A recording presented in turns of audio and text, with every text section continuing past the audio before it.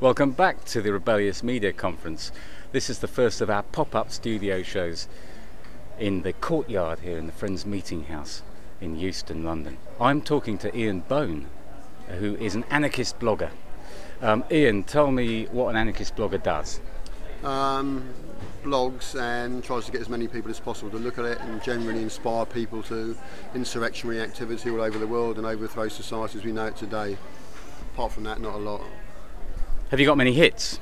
Average about 7,000 or 8,000 a day, yeah. So that's quite a lot. It's taken a long time to get there. It's like 3 years to gradually build up. It don't happen overnight. Yeah. How did you build that up so that other people can... Just by doing. I started off in Bristol about 3.5 years ago, just by friends first of all, gradually acquaintances, political acquaintances. Then people start hitting on you outside, you find some interesting stuff to talk about. It just takes a long time to build up and get a regular audience. And you do have to post regularly. It's no good just posting once every week or something. I tend to post about 3 or 4 times a day, and it's like an addiction. And you can see how many people are looking at it, so you get that sort of feedback all the time, so that sort of encourages you to get on. There's no deferred gratification, you know, you get it instantly. So where I was involved with newspapers before, take you ages to have a thought, translate it into print. With a blog, it's out there, shared with the world.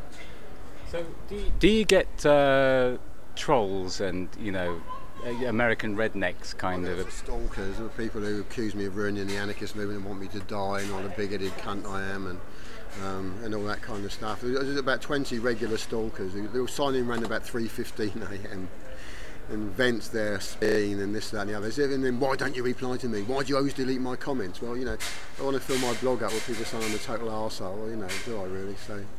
So have you got guidelines which say that people... People can post it. They can put any comment up, but I do moderate it. It's not free for all, otherwise it'd be full of total rubbish, like, you know. So yeah, I moderate all the ones which slag off other... good debate, but the ones who call other people posting, you know, cunts or this, that, I don't post those up either. There's got to be a bit more sophisticated an argument than that. And that's only by that way you build up a decent audience. I put totally contrary views and people are opposing what I'm saying and think I'm an idiot. But, you know, not sort of death threats and this, that and the other. And what session were you in today and how did that go? I did a session on local media. I was involved with a couple of newspapers in Swansea and Bristol in the 70s or 80s, which were basically anti-corruption, muckraking journals who got a couple of council leaders sent to jail and so on. So I was sort of advocating muckraking, getting the gutter news of the world journalism as against sort of wholesome, you know, wholesome lefty kind of journalism which no one wants to read.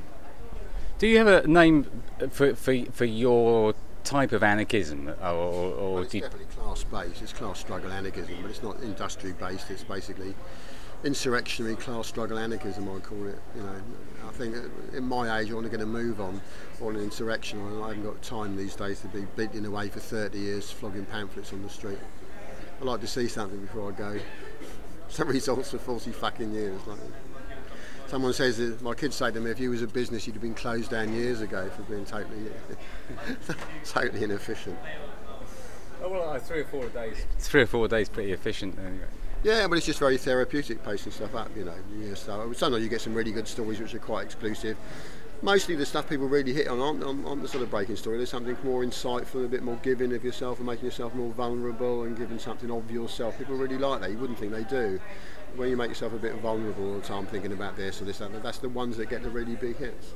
And have the corporate media picked up more on you since the blog? Or it's a mutual thing. I plagiarise stuff as well. I always look at the other national newspapers in the morning, so I'll pinch stuff off them and give it this Liam Fox stuff that's going on there. I ran a story in the Bristolian about 4 years ago called Liam the Liar, not detailing this friendship, but lots of other stuff he lied about, like he was supposed to be best pals with Natalie and Bruglia and so on, which is all total bollocks.